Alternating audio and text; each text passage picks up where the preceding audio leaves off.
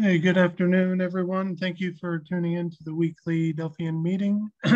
So today we'll go through a regular market update. I'll show you where the start of the earnings trades and tracking those. We'll show those on a weekly basis.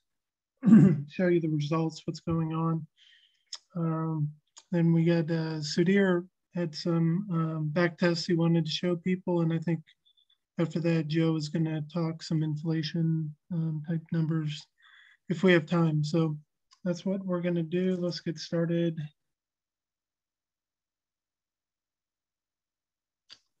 All right. So from last week, the state's pretty stable here with the eights. Market pulse, the pie did grow a little bit. And I think, I found some new kind of research I was going to show you on the Fed. At least explain things in the past. It's not really forward-looking, but it shows some changes. I thought it was pretty interesting. It explained a lot to me on why things bounced up last week. So, overall, I'm sorry, still got people joining. So we'll get into the market pulse here and then go through our SPX Russell analysis and then talk some other stuff with the Fed for the market update. So market pulse. Last week we're at 87. Had not a huge drop, but decent drop. Not a big gain, overall. But obviously something to keep our eye on. You see we're doing a lot of, swerving back and forth, year to date, basically since this, sorry, I clicked the wrong one, year to date. We've been pretty much bearish the whole time with, minimal, this kind of March surprise that I don't think many people saw. But, since then it's just been, pretty bearish overall. With just, waves where things will drop and then, pullbacks is kind of a normal bearish market so far. With 8, 7s, state 8 and state 7 for a lot of symbols are doing that right now.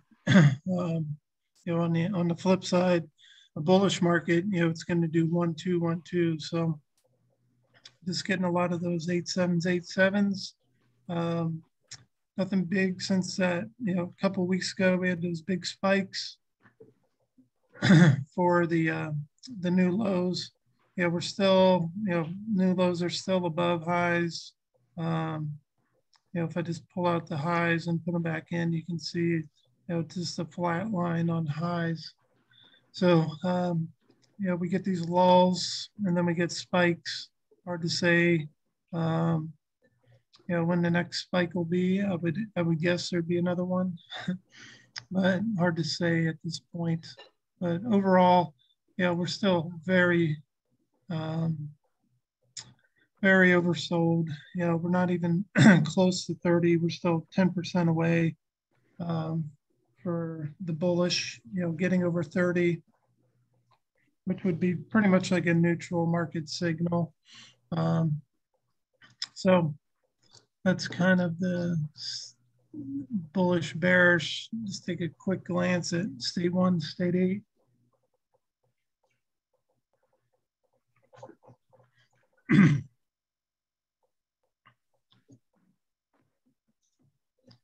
See similar pattern. We did make, the bullish bearish, we had pretty much the same high. Here we got a little higher on the state 8s up to, 70. That's a crazy number overall. But state 1s are really low. 5, pandemic low type numbers. We pull back. Let me see if I can get this. Down here, we're at 2-3%. So, we're down to around 5. Very, very bearish. So just, some to watch for. You know, we're not seeing much change, you know, between these big spikes and dwells on the lows. They seem to be, you know, getting a little larger in magnitude. You know, these first two were, you know, 12, 15.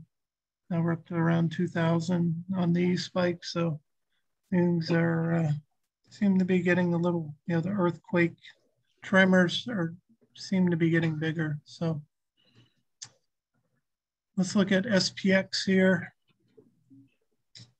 So get my annotation tool here. So obviously that key level we were watching, that target 3 down here was a really good support. So that bounced way up above, you know, our other kind of critical level at 3,800. So, you know, we just have to see if this thing holds. You know, I think we're basically on that 3,800 level.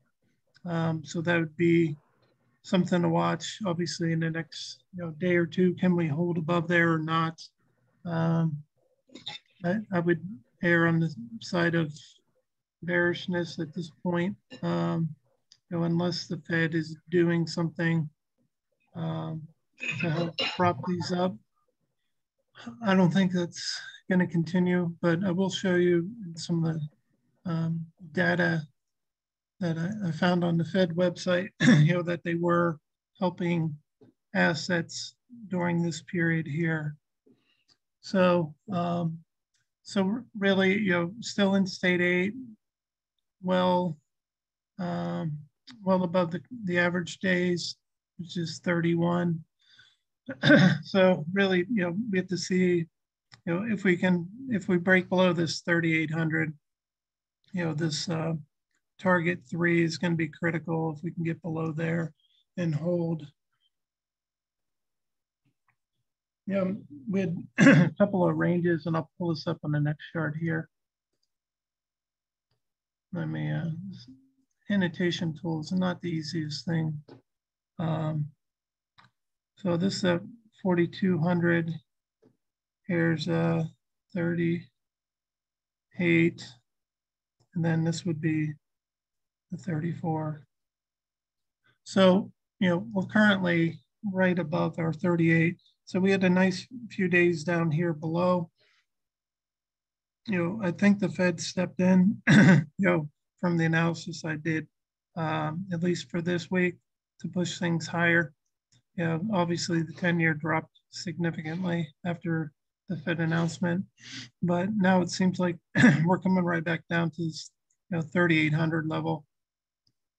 You know, before, you know, we've had, you know, breakouts, you know, down below and up above.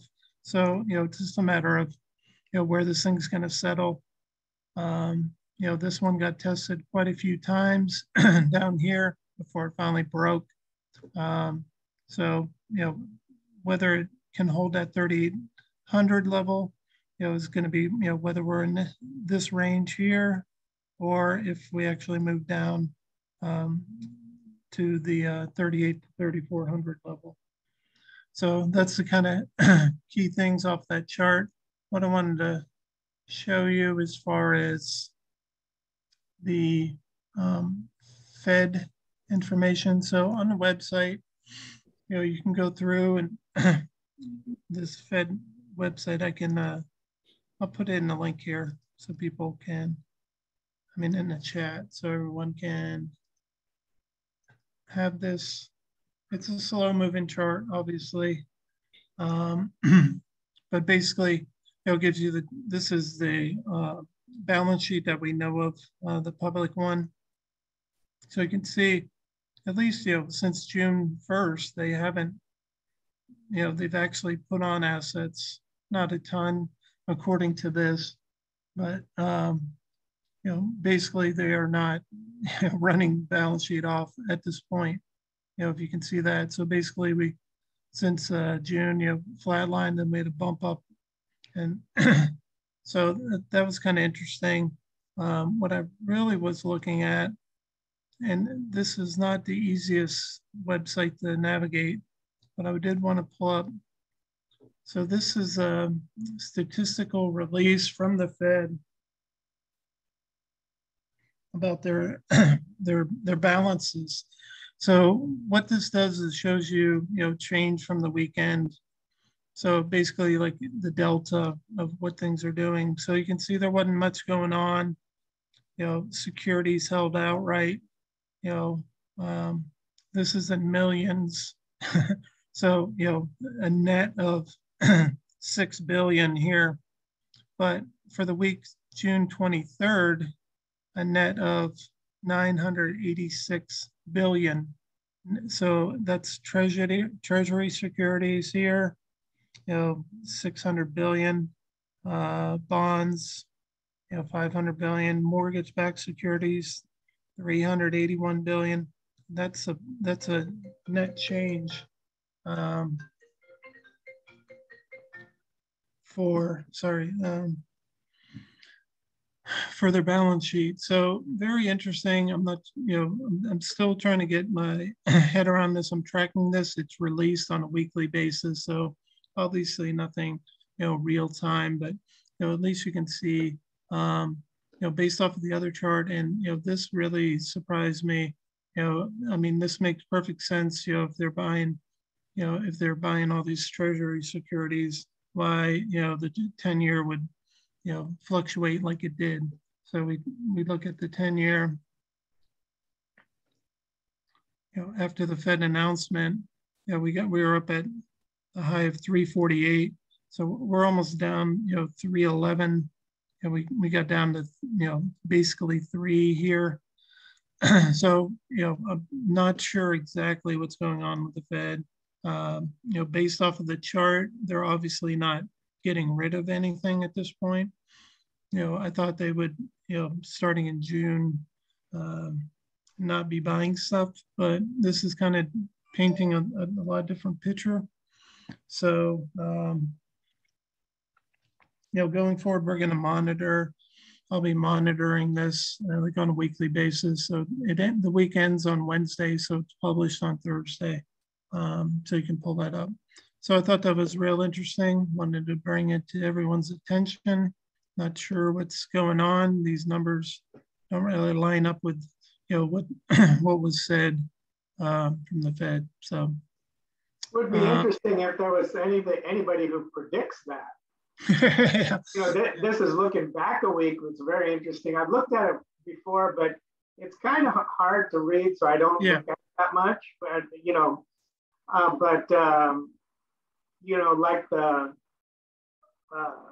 like the website that predicts the Fed funds rate, it'd be interesting to see if there's somebody that predicts what's going to happen the next week or the next 2 weeks, right? Right. Are they really going to roll off? Because these numbers, according to what they're saying, should be negative. Right. Right. I mean, even this is like. How long do you think I should get those clothes out? How long does it take? Okay. Sorry, I got to mute someone. Yep, I think I muted you. Sudhir, you can unmute yourself. Sorry. Yeah, no, I'm here, but I was done. I just these numbers be negative. I mean, this wouldn't really surprise me. Like they're like minimal amount, but this is like a ridiculous amount. I mean, this is in millions of dollars.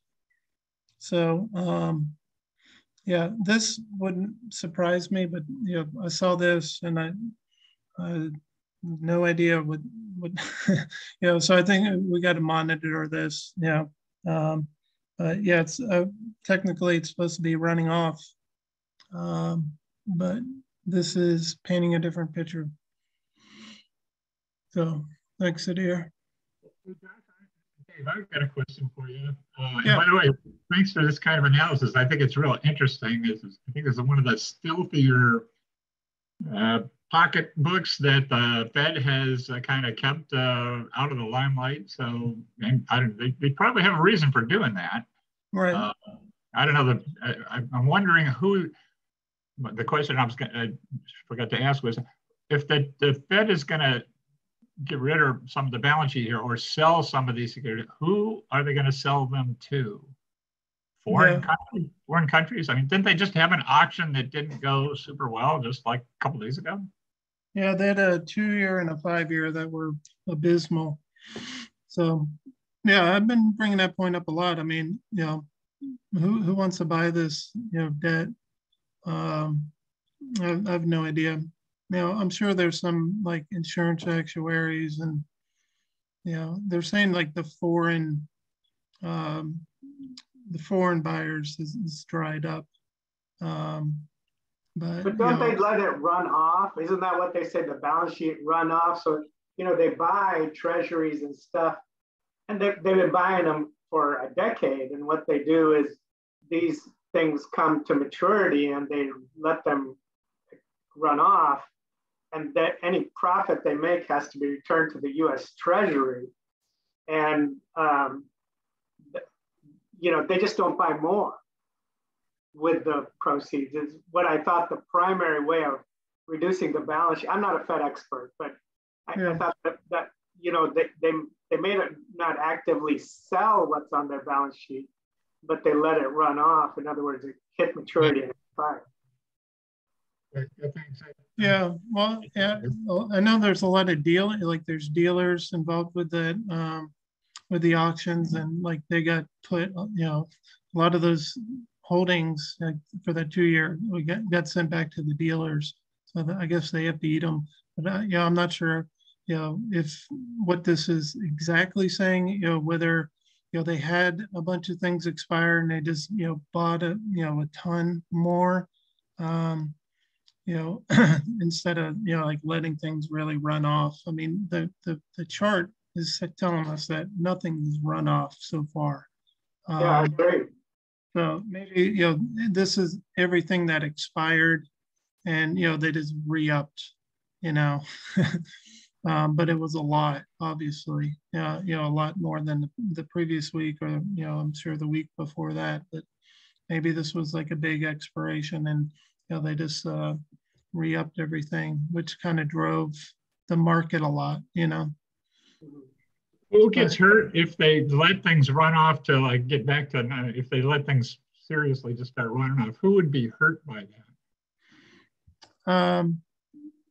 I think it like if they're not re-upping purchases, then those treasury markets are going to be like the canary in the coal mine, you know, like where there's no bid, you know, there's very minimal bids, so that'll drive yields up. Does it hurt banks or brokerages or other countries' feds? That's kind of, I'm totally ignorant on kind of how that would work. As far as like if they're not buying anymore, if they're just letting them run off. Right. Somebody's been benefiting by them buying all these bonds and securities and mortgage-backed securities for decades, like Sudhir said. So yeah, whoever's been benefiting, whoever that is, and I'm not sure who it is, would be the ones that would be negatively affected if the Fed stopped buying them. So the Fed's propping up equities by buying all these mortgage-backed securities. I'm not sure they're driving like they're controlling, basically like the debt market and the rates through these measures, right? You can if they're bidding up all the treasuries, they're going to keep the rates low, right? So if they're no longer, like they're supposed to, no longer doing that, then the rates are going to really spike, and that hurts almost everyone. So the cost of capital will go up for companies, for people. I mean, your credit card, if you don't pay it off, your car loans, getting a new car loan, a new mortgage loan, those spiked quite a bit. Those are all driven by rates. So, what they're doing is, they've been keeping these rates artificially low, through this kind of measure. So this mechanism that the Fed's been using is basically kind of like a steroid interest rates for steroid pill for interest rates. Yep. Okay, I get it. I get it better. Yeah, when they keep interest rates low, this I do know, it indirectly boosts the stock market because large sums of money chasing higher yield flows into the stock market because the rates on treasuries and bonds are so low, you can't make a return. So that free floating money out there in hedge funds and banks and all that goes into the stock market, creating a net buying situation, making the stock market go up. So the Fed indirectly supports the stock market that way. When they raise rates, the reverse happens, right? That money flows out of the stock market. Right. Also, when they raise rates, the cost of for the consumer, mortgages, car loans, all that goes up, and spending therefore has to come down because people are paying more, to purchase things, right? Yeah, the monthly cost goes way up. Yeah. So this was I'm sorry if I keep cutting in, but I'm going to stay right on the path here. So this technique is really an alternative method as opposed to going to negative interest rates. Would that be a fair statement? Negative interest rates are the extreme of this, right? Yeah. We never went to negative interest rates, but things got so bad in Japan and in Europe that they were increasing their balance sheet like this, but they also reduced the equivalent of their Fed funds rate to negative, right? So yeah. ECB was negative till just recently. Right? Yeah, the rates that they set, that's a different lever. These are like open market, operations where they're exchanging securities and credit and stuff like that. Like the rates are, like a different lever, but they have both those tools so they can use them together. So they were, doing, rate steroid with, setting the Fed fund rate at basically zero, while like buying all these securities to basically, manipulate the long end, medium end of the curve. So things are getting lower and lower. But like the cost of capital now, companies would, just take out loans at like, whatever, 2% and just buy back stock because it was, worth it. Not anymore, with rates going up higher and higher. That it's going to be, harder for them to do like expansions. I mean, it's going to cost more. So everything's going to cost more, as the rates go up, and especially if they, basically release the lever on this treasury security market, because that drives all interest rates. Yeah, one strategy I heard, for example, Elon Musk and a lot of rich people use who have a lot of money in the stock market is, and this is one of the things on Capitol Hill they're complaining about, but they borrow. They may not have a paycheck, right? So they borrow against their stock. Well, with rates really low, they borrow against, like Elon Musk borrowed like $1 billion to live on against his Tesla stock with really low interest rates, but Tesla stock appreciated, so he could pay it back really easy. Yeah. And that's how a lot of people, what rich people, not me, of course, but when the market's going up, that's actually how they finance their daily living expenses. When rates are low and their stock portfolio is going up. Because they can get loans really cheap against with the stock portfolio as collateral. Right. It's a securities-based lending. Yeah. The more you have, the cheaper it is. Exactly. Yeah, I'm sure hedge funds are doing this to leverage, returns and all that. So, Does that make sense, Dave? Yeah, thanks for both of you guys. Sorry, I was on mute there. That helped me a lot. Me anyway, I appreciate that. Thanks. Okay. All right. Yeah, I'm going to be diving more into this type of stuff. Yeah, I'm tracking this on a weekly basis now. So I found it through another person I listened to. So we'll keep updating that. While we're talking Feds, might as well, look at the target for next week, next month, sorry. Not much change from last week. It was still pretty much baked in right now for 75. And then September, which is quite a ways away, that's kind of right now at a 50 point hike. So I think, their goal is to have at least 3% by the end of the year.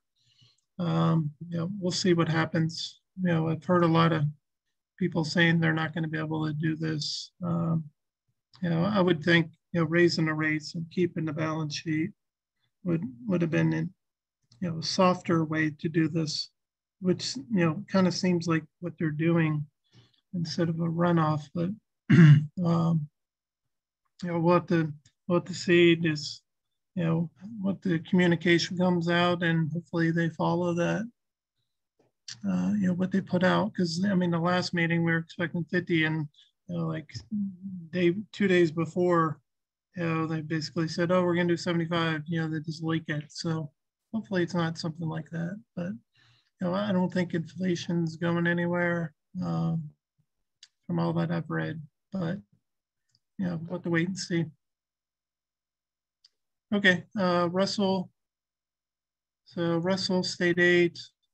So this one's pretty much doing the typical pattern.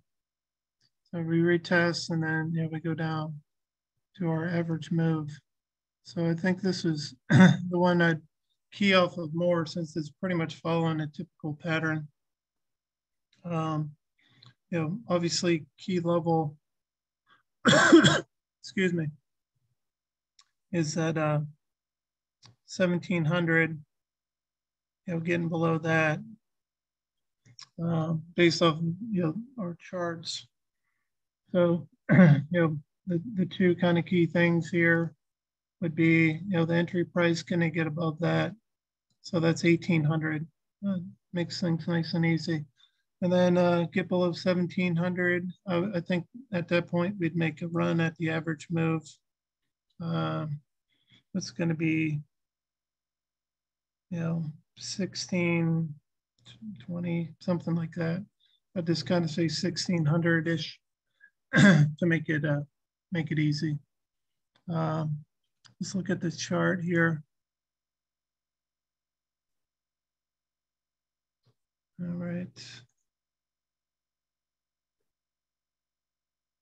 I don't even have the 1500 on there. Hold on.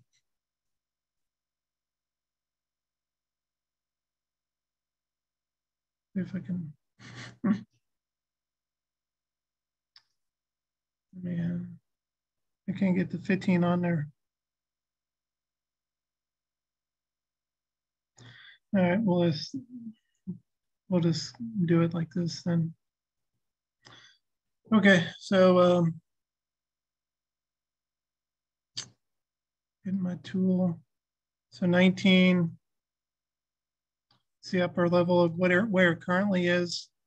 You can see it was very strong support for a long time. It broke down in April. Had a retest here in June. Right now we're still below 1800.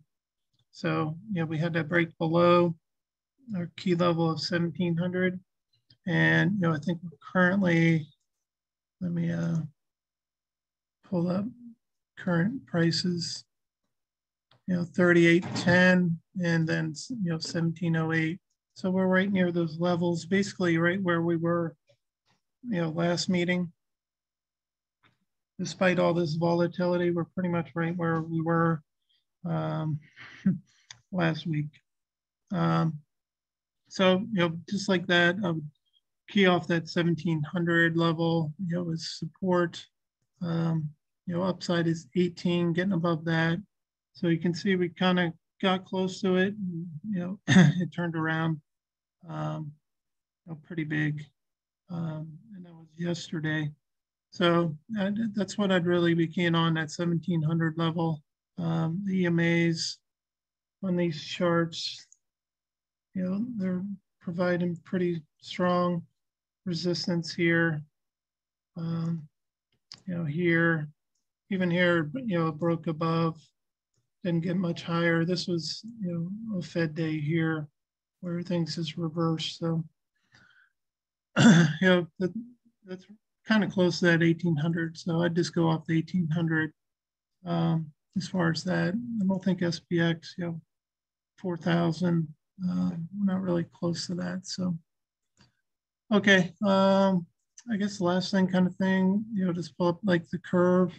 You can see down below here, we were had a nice curve, kind of typical, but you can see the rates here from like 1 year ago were pretty much zero out to 1 year. So now, you can see we have, they're definitely targeting that 10-year. It's a key one that they're looking at, but you can see that's lower than the 7, lower than the 30, lower. So not until you get to the 2 year, something lower than the 10-year. So that's definitely what they're targeting. And I think it's critical to watch that. It showed a chart of, we had a spike up to 348 or something like that. So now we're back down to 3.1. But I think that's the key. And, they're definitely targeting that one. You can just tell based off of these rates here that, the 10 years, what a lot of people look at. So I think that's kind of what you should look at too. It's slightly inverted. I think less so than last week, but I think this whole chart kind of explains what happened. So we'll have to see if this kind of thing, was just a one time where they had so many things expiring, where, they had to, buy new stuff, or if it's going to be more like this, or even possibly negative. I think negative, we definitely noticed it in the equity market. So I think that's it for this. I'll open up to comments or questions on the market overall. Very interesting. We need to track. I'll take a look as well. I like that Fed sheet, but I've looked at it before. It's kind of hard to read. Oh, everything on this whole site is very hard. They make it hard to read. So, gold stock. Yeah, Dave, just one comment for anybody that's got SPX trades or SPY trades. I think the distribution is tomorrow, I think. I was just looking for it and I had a hard time finding it. But I think dividends come out on the State Street, ETFs, like tomorrow, if not Friday, but I think it's tomorrow. So beware if you've got, and it's cash settled. So the morning thereafter, I think. So just if you got trades out there, just know that there's a dividend out there. I can't find when it is exactly or how much, but it's usually over $1. So. Yeah, they usually have like the X date, but they don't have it here. Yeah, you probably have to go to the actual website for. Yeah, I went to State Street, but I didn't. I was trying to do it while we're on the air here, and I gave up because I went to stay tuned with what you were saying. One other interesting tidbit that I read the other day about a huge. This is might add to volatility at the end of the week here, or the day after it closed, what it said. But the article is saying that Morgan Stanley has this huge fund that they had up a couple of years ago where they use option overlays to hedge it off. So it holds all the fan favorites in the actual fund, and then it sells SPX put spreads above and put spreads below, And what they were saying was that the put spread below is the low strikes are going to have a good chance to be in the money here, which means bad things for the fund. And they said last quarter there was a big market move the day that this fund rebalanced. By rebalancing, they mean they got to cash settle all their everything they have in there. And they being whoever was looking at why there was volatility that day, came back to this particular fund, and it's going to rebalance again like tomorrow or as soon as June is over, which is tomorrow. So it said, well, watch out for extra volatility, and we already have high volatility. So that's not going anywhere. So so there we are. Just wanted to let everybody know that about things it's not a triple witching thing, but maybe it is a triple witching thing. Yeah. All right. Yeah. So, all right. Thanks. Interesting. I hadn't seen that, Dave. Hey, Josh, if I could maybe just pick up on what Sudhir said last week about that PCE number. I could just, can I show share the screen just to show? Okay. That number is due out. That comes out at 8:30 tomorrow, and going into the number last month, the market had rallied a little bit and then rallied strong on the number. So it'll be out before we open tomorrow. Let me. Those are definitely key to watch. Any inflation, huge at this point. No question. Let's see. Can you see my screen at this point? No. There we go. Okay, pulling it up. Hold on. Let me. But yeah, I just wanted to pull up here the number. Can you see it now? Yep. Okay, so at the bottom, this is basically the 5.8 through 6.3. That's the number since last December, and basically the number I think gets reported without food and energy. So here was the report last month, which was May 27th, and you can see CNBC, they just reported without food and energy. So just an FYI for that tomorrow. I've been looking around for expectations, haven't seen anything. Again, a month ago, the market was kind of strong going into the number, rallied considerably. Actually, the Thursday before the number, the market had closed on its highs. In some instances, gapped up on the number last month, rallied hard, then kind of went sideways for darn near a week, and then we got into another bear trend. So, Sudhir, I think to your credit, that is that's the short-term number that's going to, probably dictate the direction of the market going forward. Josh, you were talking about the Russell. One disconnect between Russell, SPX, and NASDAQ now, and you get into some of the ETFs as well. What I find interesting, the state eights, the average length of those moves is often 32 days. And so, we're well beyond that in SPX and Russell at this point, but not Russell and SPX and NASDAQ, but the Russell has only been in state eight for 12 days.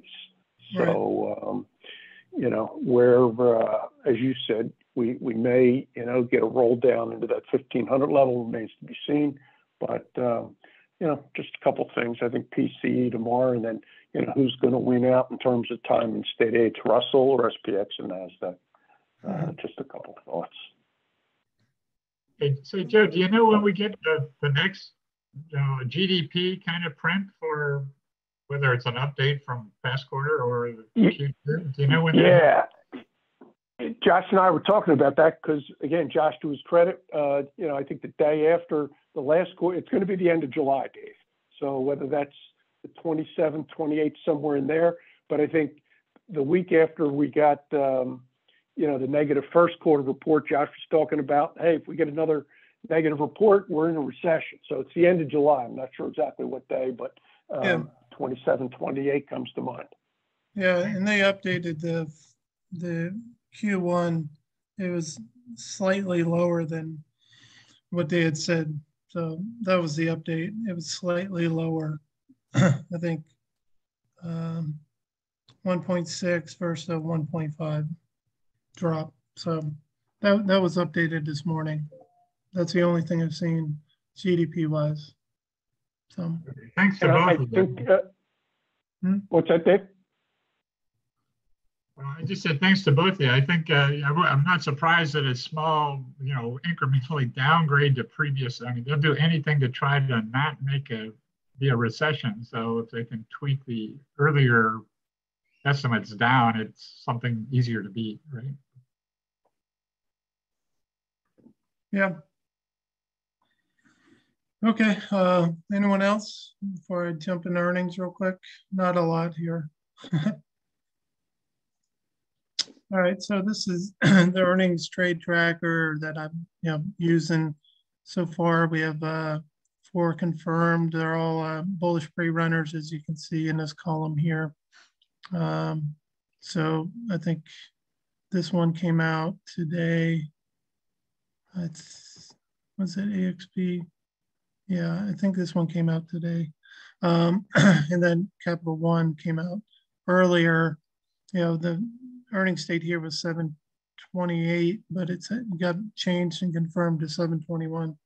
So, we have, I didn't put this trade in yet, the AXP from this morning, but the other 3 trades so far, just so you can get an idea.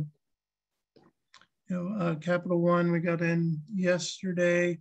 So, that's down 135.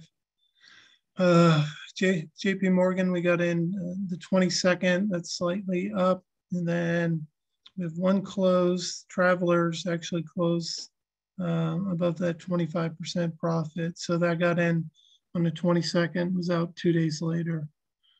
This was also a study, during this time. So, that's kind of something that I'll be tracking is, okay, does it pop in another area that we're looking at? So that's the only one that I saw in the studies also. So that's just a quick update. Obviously, up 33 bucks on 3 trades as of right now, with a down day today. So, just be careful. These bear market rallies, they're tricking a lot of people. I think that's currently what we experience, but to wait and see on those resistance levels. So any questions or comments on that?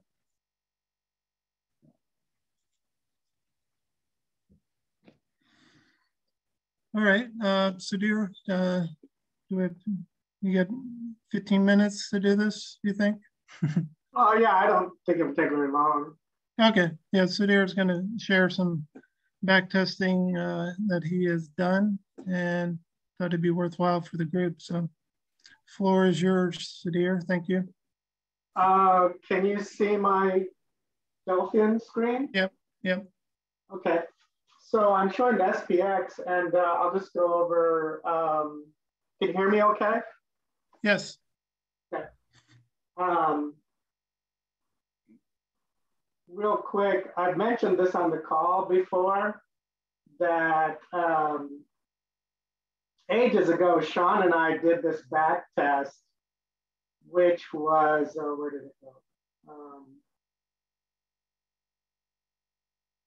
Where the index is SPY, DIA, IWM, and QQQ dropped 3 to 15% in 5 days.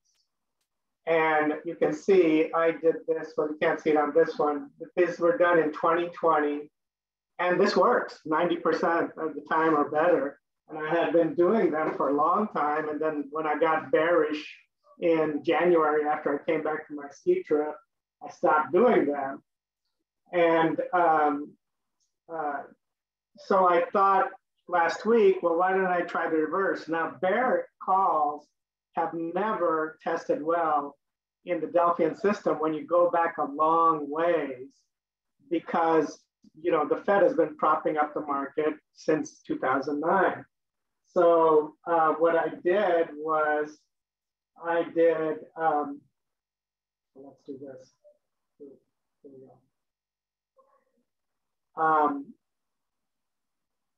did, here it is, the big four, I just put into a stock list, the big four ETFs, DIA, IWM, QQQ, and SPOT. But this back test is only done back to November 19th, 2021. Why November 19th?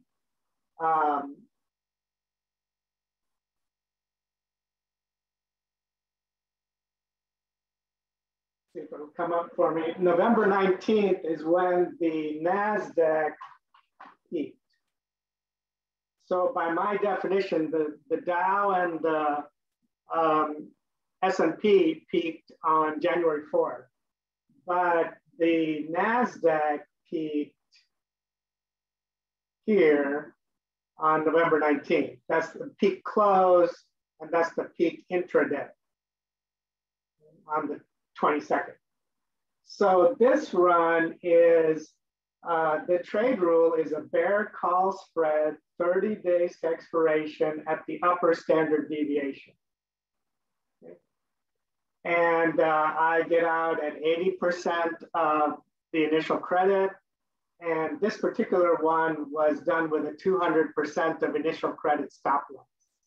And you can see it has a 92% win rate, 2.19 profit factor, and over, what is that, 74 trades populated during the 8 months, which is, 8 months is 34 weeks. So back to November roughly. So if you assume we're in a bear market like I do, and that the Fed is going to do what they say they're going to do, which is continue to tighten, and we continue to be in a bear market, this will work. And in fact, because of this test, I entered a bear call spread on the Qs on Monday, which is working out just fine. All four big four big ETFs were up more than 3% last week. So I could have done all four, but I decided to just do one to see how it goes. And I set up an alert to inform me when that happens. Now, I also did the same thing on the Dow 30 list.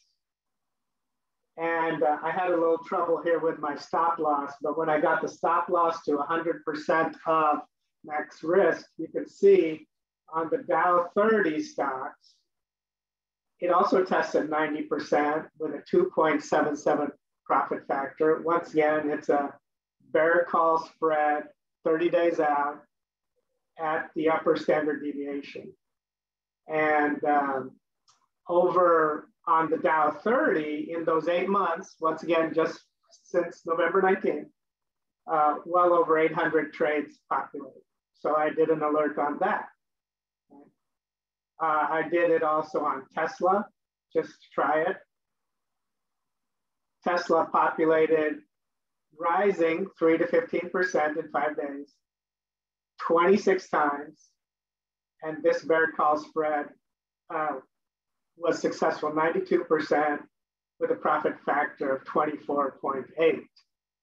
I tried to do it on the entire liquid option list. It's too many trades. To get over the 1,000 trade limit, it's really hard to do, at least with the access that I have. Josh, you may have better, but even, limiting it to 1 month at a too many trades. And, I just gave up. It's just too much for, I think you would have to do it on your end to do that. Yeah.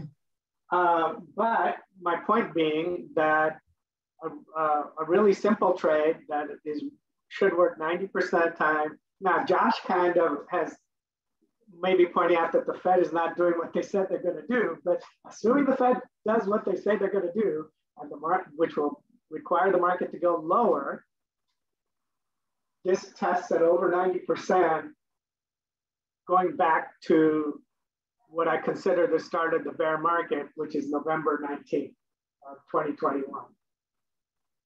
Does it make sense what I've said here? Does to me. Yeah, I thought so too. Could you? What, Dave? We couldn't hear you. I was just agreeing that I thought it was a good idea. So it was a good time. Yeah, yeah, definitely interesting. I like how you flipped the from the drop to the rise. Yeah, I just said if they happen to rise in a bear market, which they did last week, all four indexes rose more than 3% last week. This is just the reverse of dropping in a bull market. Does a bear call, because bear call spreads, I've tried them before, they don't test very well, right? Right. But the market has changed. So they test really good. You place it out at the standard deviation 30 days out, collect, target 80% of the credit, and wins 90% of the time. Hey, Sudhir, you've talked about, strike prices, quite a bit throughout this bear market. At the standard deviation, which is the short strike, any idea what the delta of that strike has been? Or the actual, is there an average credit for that bear spread that you're taking in? I did not do that kind of analysis to see the correlation between delta and the standard deviation. I can tell you, let me look, on Monday, I used the standard deviation in the Delphian system, right? So on Monday, let me just pull it up. So, okay, Monday, the standard deviation based on Monday morning, which would have been Delphian system updated for Friday the 24th, the standard deviation told me to put the short on the Qs at 315. And so I like them 5 wide. So the long is at 320. And I collected 85 cents. Okay. Per trade. Thanks for that. And that was the other question. I wasn't sure, what the width your spreads were. So 5 wide. Got it. Okay. I like them 5 wide. Now the test is just 1 strike, but anyway, I do them 5 wide, and I collected 85 cents. Now, what the average of the credit, I didn't look at what the delta was because I just used the standard deviation. Now, what the average credit is going to be over time, I didn't do that either. I'd have to track it, right? But no sweat, just a good idea here. Yeah, I collected 85 cents. Now, of course, I did more than 1 spread because I like to have my risk at around $1,000. So I ended up with 2, and it's declining. By the way, the average days was 8. You can see on the screen 8 days before it hits the 80%.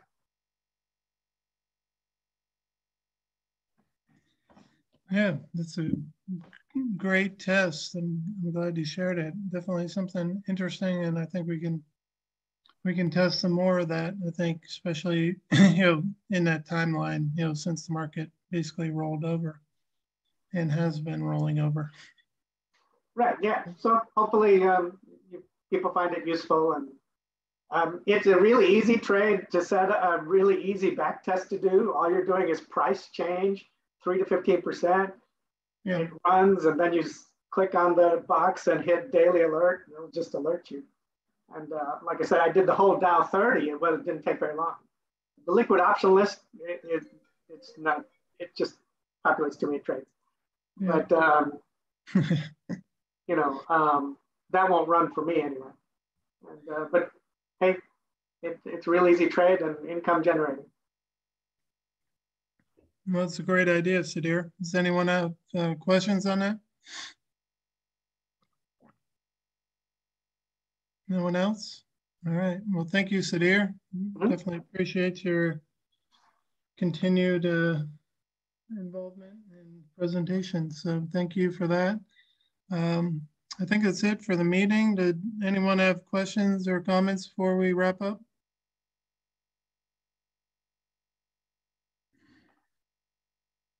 All right. Well, thank you all. We'll do it again next week. Thanks, Josh. Have a good Thank week, you. everybody. Thanks.